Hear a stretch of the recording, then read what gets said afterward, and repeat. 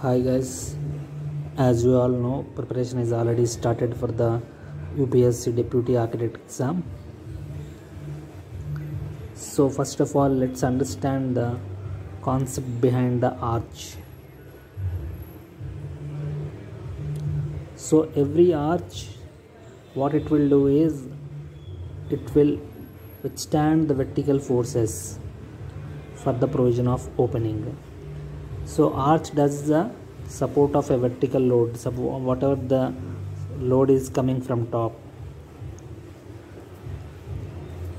it will withstand by axial compression.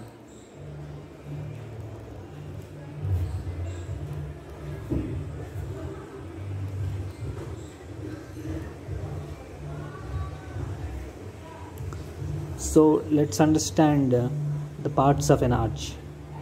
So this is an arch. Normally what we will do is, in the center of an arch, this element is called keystone.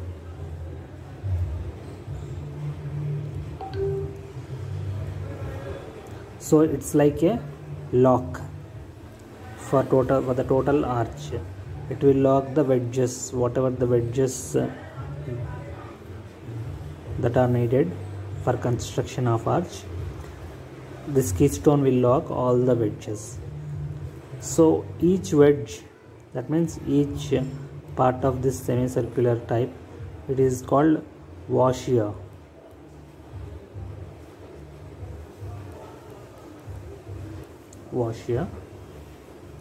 And also consider the point at which the arch is resting. This particular point is called spring. This particular point is called spring. And also the last wedge which is at the spring point is called springer.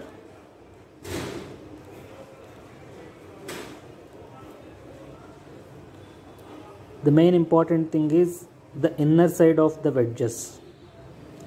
That means this, whatever the face is there, the inner curve or surface of an arch, this is called intrados.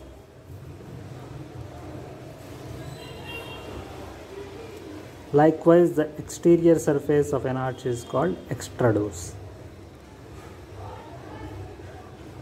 Suppose we have any embellishment, moldings, etc. on top of like decorative things on top of arch. So these decorative things are called as archirevolt.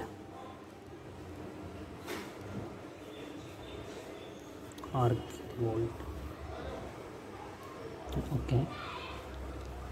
And also, whatever is the height of arch from the midpoint of keystone to the horizontal of the imposed base, it is called rise.